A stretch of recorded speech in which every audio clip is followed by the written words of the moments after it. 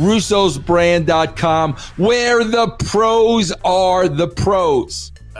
Look, Tony Khan does a lot. I've asked since day one. I asked Dave on this show. I've asked you. I've asked it, just throwing it up there in the air. What happens?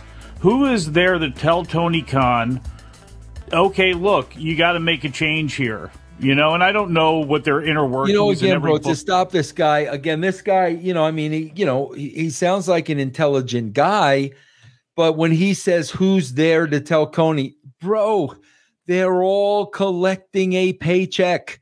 Nobody's going to tell Tony. They could care. You think Jeff Jarrett gives what Tony Khan's doing on that TV show?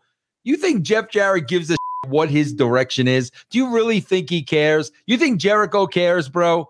These guys are collecting a paycheck, bro. And the more Tony says, I'm a billionaire, I'm a billionaire, I'm a billionaire, I'm a billionaire, I'm a billionaire, the more they know they're going to collect that check longer and longer and longer. You see, Jeff, I used to get calls from Janice Carter. And and she used to go over Dixie's head. Dixie didn't even know she was calling me. When I used to get calls from Janice Carter, bro, I knew there is a financial issue now. If Janice is calling me about Vince, do we really need Sting on the roster, et cetera?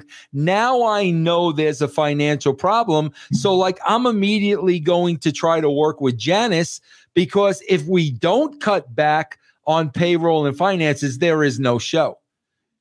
This guy's a freaking billionaire, bro.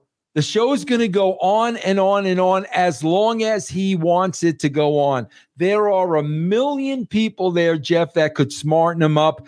Nobody gives a shit as long as that check is in the freaking mailbox.